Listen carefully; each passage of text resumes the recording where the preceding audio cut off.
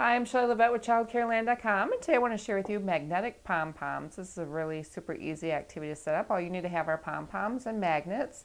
I use the round self-adhesive kind that you can find at Walmart in the craft section or in craft stores. They're called button magnets. They're foam magnets, and they just peel the paper off and then they stick to whatever you want them to.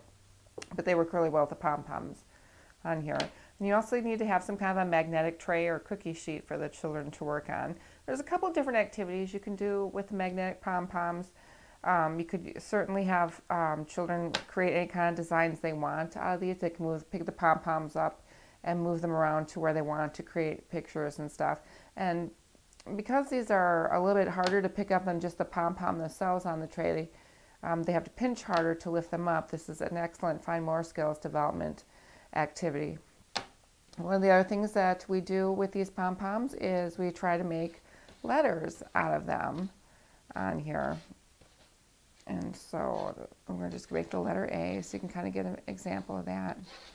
Now children can either slide these around or pick them up on here.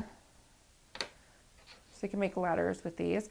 Another thing we do is we do pom-pom color sorting on here. We have them all spread out on the tray just like that, and then the child would come and sit down, and then they would move, put the groups of pom-poms together by color. So over here we'd have purple, they find another purple, find the other purple, until they've got all the purples together, and then over here maybe they put the yellow, and they go through. And for younger children this would take a while to coordinate where they're going to put the separate colors. And so you may not want to have too many pom-poms on the tray at one time. And then once they've done where they've combined the colors together, they separated the colors, sort of the colors, they would go through each color, and then they would count how many of each color were in each group. So for white we had 1, for yellow we had 4, and then so on. For the red we had 3, black we had 3, and they would just count that on there. But these are just some general ideas of things you can do. You can certainly use your imagination and have fun with magnetic pom-poms.